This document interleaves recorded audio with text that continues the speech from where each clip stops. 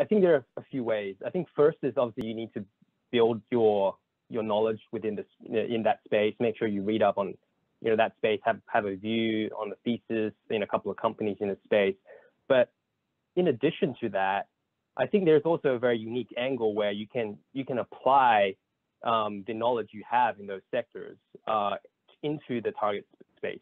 So, for example, I did a couple of logistics deals before my MBA, and so I was able to kind of come up with a unique view about how tech, is disrupting logistics, and then what the firms in that space are looking for, and then kind of work reversely to kind of build up a thesis that way. I think that kind of angle is quite helpful in some of your discussions, to show that you bring something a little bit different. So I would say that's probably the second.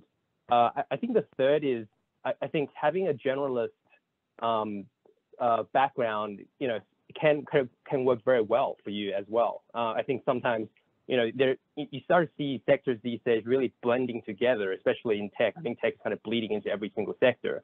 And so I think the distinction traditionally between consumer and tech or sort of telecoms and tech is really blurring.